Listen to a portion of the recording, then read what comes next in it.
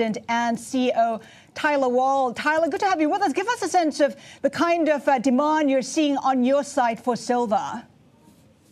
Hey, thanks for having me on, guys. Yeah, the demand has been incredible. It started pretty much, started earlier this month with the Senate, split Senate between the Democratic and Republican Party, and then with GameStop and the Reddit situation last week, we've seen that transition now to the precious metal market. Pretty much physical silver, it's almost all gone in terms of live inventory. There's still a few items left for people to buy. And I noticed, or I heard you speak about the physical price at $28.65 per ounce, but that's actually more of the paper price. Currently, we're seeing the premiums with the price you pay over spot, where to get actual physical silver in your hands is skyrocketing. I mean, most stuff on our website's at least 30% over spot, and we can't source it for much less than that right now from our wholesalers. So, Tyler, fair to say that people are kind of hoarding silver. They're not trying to make a profit right now. Right. We're seeing very few customers sell back to us in this market, and everybody's buying.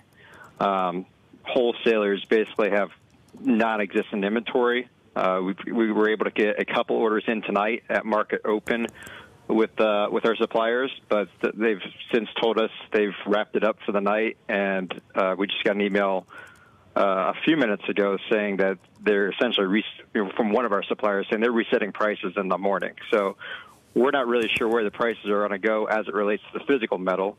Paper prices, that's one part of the price, but the actual physical price, the price it would take for you to acquire physical silver is a different animal. So do you see Tyler, a major I'm just going to come up with a question, but we just got some news breaking at the moment coming out of Myanmar.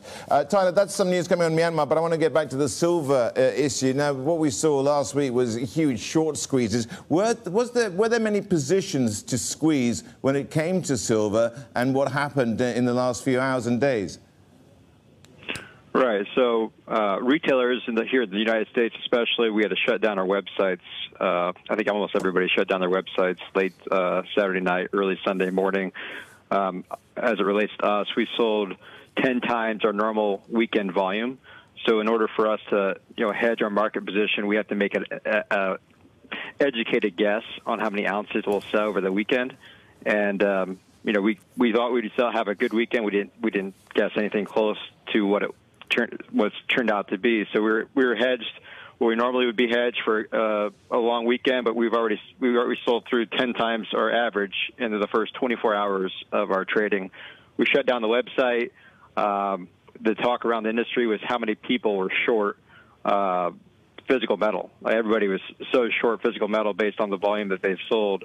Tonight at market open, you saw it spike up $1.50. I think it went up to about a little bit over $29 an ounce for silver. It's pulled back a little bit here tonight, but yeah, there's still lots of volume. Our website's been able to stay up, but we have thousands and thousands of people on the website currently trying to buy physical silver, and there's not too many products left for people to buy. Tyler, the point that also comes to is, are there a lot of naked shorts out there? That's one part of it, because it dovetails into the other part, which is a lot of people are actually perhaps going to take delivery of this silver. What are you making of that? Right. So, yeah, I would say that traditionally speaking, the banks have been incredibly short, silver. When you look at the trading reports, the top banks are incredibly short silver. In March of last year, when the pandemic hit, there was, you saw a divergence between the bank counter price, the price that banks were trying to transact at, and what the futures price was, which would be the delivery price. And I think in gold, it got up to like $70 or $80 an ounce over spot, and silver, there wasn't nearly as big of a squeeze as what we're potentially seeing here starting end of this last month going into February. Yet to play out. We'll see how the U.S. market reacts at the open tomorrow, but there's definitely You know, we've been doing this since 2012, and there's never been a weekend or a period of time that's been like what we've seen over the last 40 to 72 hours.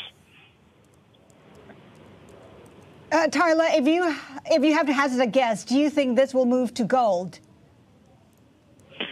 I think that the initial demand from the Reddit community was that basically attack silver.